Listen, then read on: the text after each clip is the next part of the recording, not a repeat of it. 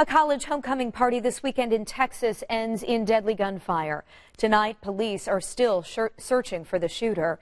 16 people were hurt and 2 died in Greenville, Texas, east of Dallas. Police had already responded to this party because of too many cars parked on the road, and that's when someone started shooting.